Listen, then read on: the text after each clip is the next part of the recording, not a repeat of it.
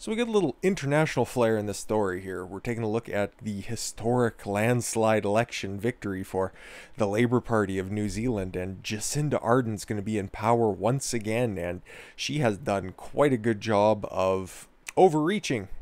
And yeah, we need to highlight this because it's a warning. It is definitely a warning to everyone out there who thinks that safety is somehow a justification for authoritarian type measures. So, first things first, Prime Minister Jacinda Ardern delivered the biggest election victory for her centre-left Labour Party in half a century on Saturday, as voters rewarded her for her decisive response to COVID-19. Decisive is one way to put it, Reuters. The mandate means Ardern, 40, could form the first single-party government in decades and will face the challenge of delivering on a progressive transformation she promised but failed to deliver in her first term. Aw, no kidding, because it fucking sucked, and we'll get into that. Where Labour shared party with a nationalist party. Well, those two things don't go together, but you know what? If she was so center-left, and yeah, had to share power with, I'm sure they're probably a white supremacist far-right party that was probably just, a New Zealand first type party, but feel free to correct me if you guys have any information on that. This is a historic shift, the political commentator Bryce Edwards of Victoria University in Wellington described in a vote as one of the biggest swings in New Zealand's electoral history in 80 years. Labour was on track to win 64 of the 120 seats in the country's unicameral parliament. I think I pronounced that right. The highest by any party since New Zealand adopted a proportional voting system in 1996. Ardern, 40, promised supporters she would build an economy that works for everyone, as long as you're a tree hugger. Create jobs, as long as you are all for green energy. Train people, because that's what we need. We need more government interference on what you're going to be doing with your life. Protect the environment, that is at least true, and address climate challenges. Well, I thought you were going to protect the environment, and therefore that kind of makes things redundant, and social inequities. There we go. So half of those things are, well, actually way more than that. You take a look at, an economy that works for everybody. That's not what she's looking for. Create jobs in the green sector, social inequities, climate change. She is governing from a place of moral superiority, just like you have in Canada, guys. So if you're a fellow Canadian out there, this is what you voted for in just a more distilled concentrate form. We are living in an increasingly polarized world, she said, and it only comes from your side, lady. A place where more and more have lost the ability to see one another's point of view, and I will call them bigots if they don't believe in mine. I hope that with this election, New Zealand has shown that this is not who we are, and I will tell you if we are not. Opposition National Party leader Judith Collins said she congratulated the Prime Minister for an outstanding result. Well, at least she's fair in the fact that she got absolutely curb stomped. Labour had 49% of the vote, far ahead of National at 27%. Yikes, the Electoral Commission said, with 95% of ballots counted. Not quite as historical and not quite as big of a blowout as Britain had, but right now they are definitely having a double take at what fucking the Conservative Party, I should say, is doing, because have you seen the fucking coin that they just released? Diversity is Britain. I've got it pulled up here just because this is a 30 pence coin, or 50 pence coin, sorry, that's going into circulation. That's from the Conservative Party. By the way, they have a massive majority, and they beat a party whose mantra was something like that, except for Jewish diversity that built Britain. They'd like to purge that from society. But that's not important to this. We're going back to New Zealand. Ardern said that she would wait until the final result to say if her government would include smaller groups like the Green Party, a former coalition party that secured a bigger 8% mandate, just like in Canada.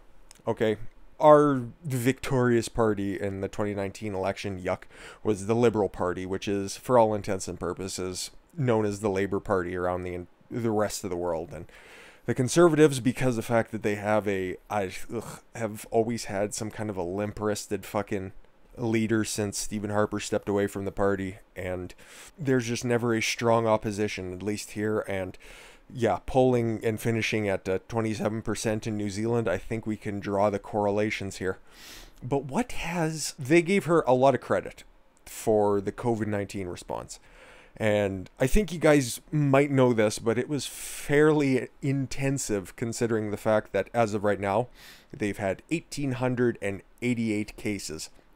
There's a few active right now, but did you know Jacinda Ardern helped New Zealand beat coronavirus? Up next, getting re-elected. Oh, they beat coronavirus. That's amazing. On June 12th. And there's currently active cases. Oh, okay. I did a little dance, said New Zealand Prime Minister Jacinda Ardern. Ha ha ha. When asked how she reacted after learning that her country had essentially banished COVID-19. That's aged well. From the leafy shores on June 8th. She added that her young daughter, Nev, somewhat confused, most of the population is as well, eventually joined her. It was a classic Ardern moment, slyly funny, a dollop of humanity, with a large serving of gravity. Ardern's comment was also a soft mic drop, her style of leadership authoritarian, which emphasizes authenticity. Ugh. Oh, we're gonna get into that. That is, thanks, Time, for being so genuine, so authentic in your coverage. The importance of trust, eroding it, and the priority of common good. Of course, appealing to the lowest common denominator. Whenever you see that in an article from it's so sad to see how far the Time magazine has fallen, but yeah, for the common good, that means think of the lowest common denominator individual out there. It doesn't matter who you can think of, but that's who they're saying is, oh, it's for the common good. That's who we're trying to appeal to. Do you want to kill grandma if you go outside? Because you could affect her and then she could die. Fucking yuck. Seems to have been well suited to the pandemic. New Zealand had only 1,154 confirmed cases for the new coronavirus model, which led to 22 lost lives. Hey, that's not too bad. That's not too bad. In fewer than 100 days, however, New Zealanders will get a chance to go to the polls, and it is also the right style of the nation's next challenge, overcoming the economic bludgeoning it has taken, because she fucking shut everything down over, guess what, 1,100 cases overall at the time of print in June 12th. But guess what, more cases popped up. But of course, because she's a woman and my pussy banished everything. New Zealand Prime Minister says we beat the virus again, but I thought New Zealand beat coronavirus June 12th. We beat the virus again October 5th. Today's the 18th and there's active cases still. Oh, it's almost like they don't treat every leader equally. It's almost like there's a hierarchy of identity politics among the government, and if you fall into a certain oppressed group, then you get preferential treatment. Oh fuck, man, this is all hitting me in a wave right now. I don't know if I can finish this video. Wellington, New Zealand. Prime Minister Jacinda Ardern declared on Monday that New Zealand beat the virus again and announced restrictions in the country's largest city would be eased after a second wave was contained. And it wasn't. And it wasn't, because here we go. Instead of just referencing it, I will show you. There are currently 67 active cases. It is the 18th of October, guys. 25 deaths, and she shut down the entire country for an extended period of time. I hate to use Wikipedia as a source, but they have a very good breakdown and it's all cited. So we can take a look at what they did instead of just saying she locked everything down. I'll give you the receipts. So the first case of the disease in New Zealand was reported on February 28th, 2020. Very important to remember that. And the pandemic peaked in early April with 89 new cases and 929 active cases, which led to a 4-level alert system, which was introduced on March 21st. So nearly a month after, 3 weeks afterwards, to manage the outbreak within New Zealand. The alert level was initially set at 2, but was subsequently raised to 3 on the afternoon of 2 days later, the 23rd of March. Beginning on 25th, the alert level was moved to 4, putting the country into a nationwide lockdown. Because the first case came in a month before, they immediately hopped up to level 4. It was moved back down to level 3 a month later on the 27th of April. while keeping in physical distancing and gathering size limits, mandates, which I fear are going to be going through until, I don't know, I'm fucking old and gray. And then on June 8th, 4 days before that first puff piece from Time was pressed, yeah, they moved down to level 1 because they beat the virus. Yep. New Zealand stronger than China confirmed. On August 11th, 4 cases of COVID-19 from an unknown source were reported in Auckland, but travel restrictions were in place. Ardern was ruling with a iron fist. I don't know what the fuck happened. At noon the following day, the Auckland region moved up to alert level 3 because 4 new cases showed up, so she immediately shot that fucker right through the roof. While the rest of the country was moved to level 2 because 4 cases in Auckland means that the rest of the country that is bifurcated in 2 island states is, yep. A great response. And now, of course, everybody's just going to have to live in fear because we all know that it's going to be... I have no proof of this. This is just my opinion, so please take this with a grain of salt because I don't have the receipts on it. As soon as things get colder, we've had a couple of days of, light snow up here, but I'm thinking right around, election time seems about like a nice time. So right around November 3rd, we're going to start seeing a spike of cases. People continue to not die at a rate that is unfamiliar to the COVID-tarians out there. And we're going to be heading back down to, level 3 or level 4 out of an abundance of caution. I have nothing to back that up. That's just my theory because I think that this pandemic has been such an effective way for authoritarians to flex their authoritarianism that they aren't ready to give this up. Because you see how fucking vociferous Gretchen Whitmer in Michigan, governor of Michigan, I reference her often because she is just the cutest little despot out there. And she just does not want to give up her powers. She wants those powers indefinitely, regardless of what her attorney general has said and has ruled unconstitutional.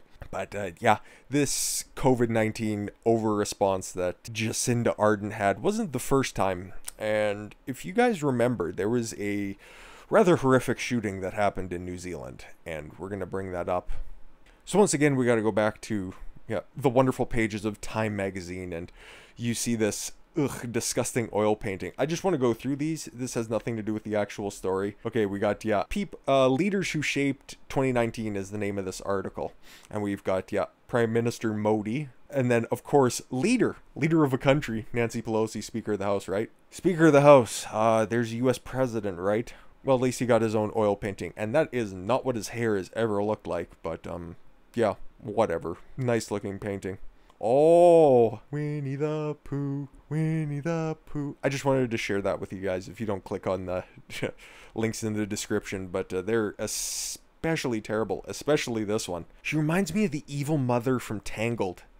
A weird reference, I know, but like if you hear in about 10 or 15 years time that she has her daughter trapped in a big tower, don't be terribly surprised and remember to cite your boy Don Consuelo for letting you know that this bitch is fucking nuts. The gesture was simple, but the effect was profound. Less than 24 hours after a far-right extremist massacred 50 worshippers in the 2 Christchurch mosques in March, New Zealand Prime Minister Jacinda Ardern put on a black hijab.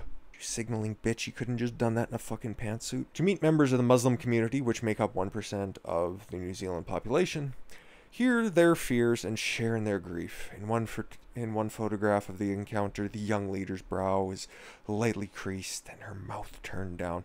Doesn't this sound like fucking propaganda? Oh my god, unbelievable, unbelievable. The obscenity of the slaughters has been compounded by being live streamed. But here was a still of that frame as it spread beyond the heartbroken island nation, would endure as an emblem of compassion, tolerance, and resolve. Ardern took power in October 2017 at the age of 37. It was the world's youngest female leader, stunning and brave. She advanced a range of progressive policies, all of which suck a fat dick. With a particular focus on the environment, under Ardern, New Zealand's government banned single-use plastic bags, planted 140 million new trees, and passed a bill to set a net zero target for carbon monoxide emissions by 2050. Doesn't that sound a lot like what Joe Biden's trying to do? Doesn't that sound like a lot of what Justin Trudeau's fucking backwards retarded logic is? Yeah. Exactly. He's passed a bunch of that shit there. And by the way, planting trees.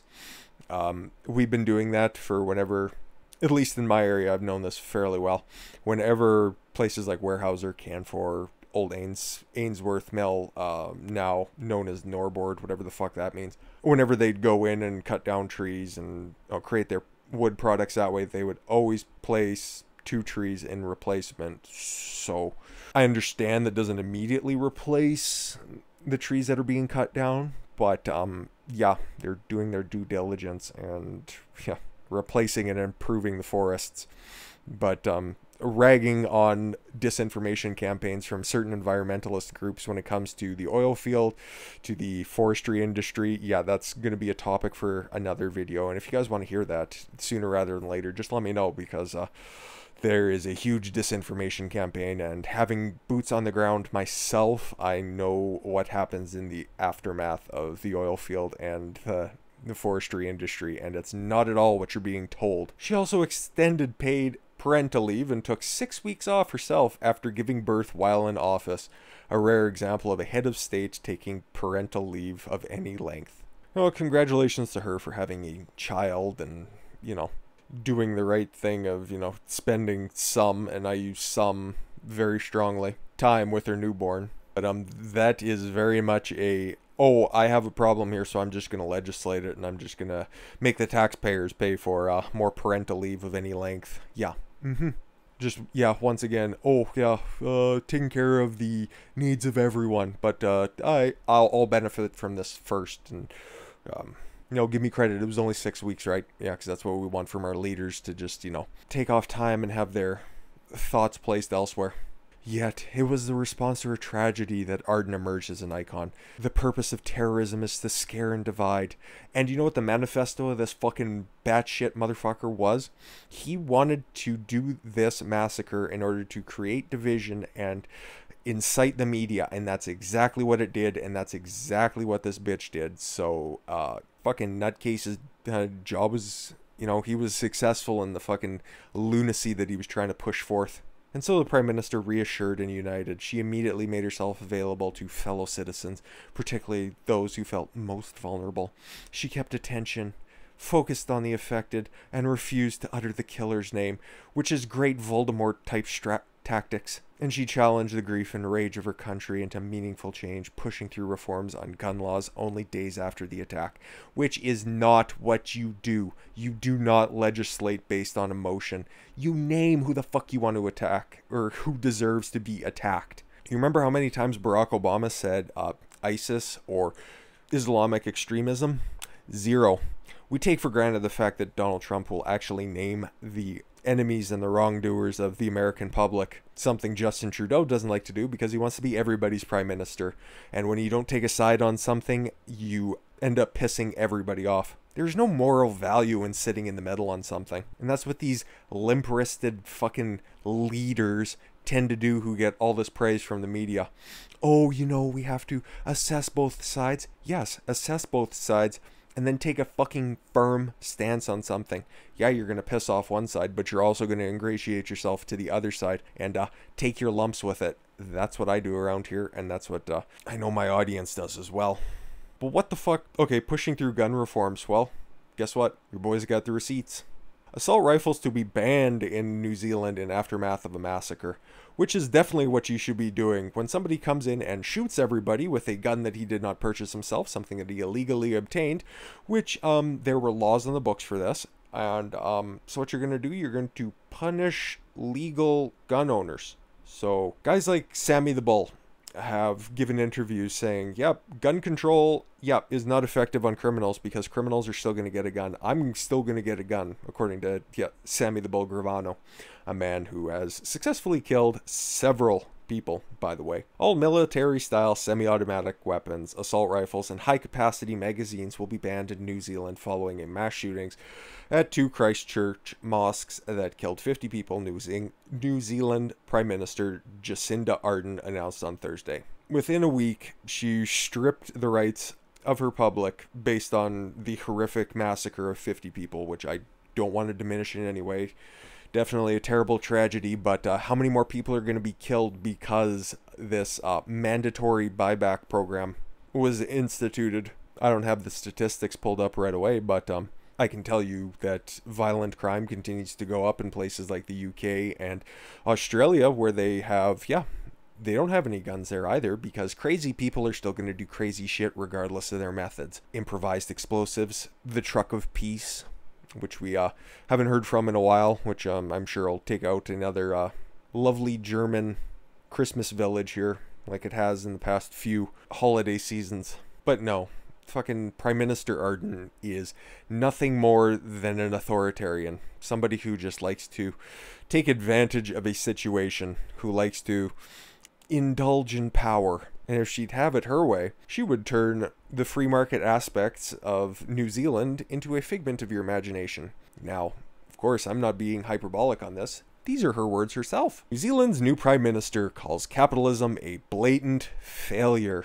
If you have hundreds of thousands of children living in homes without enough to survive, that's a blatant failure.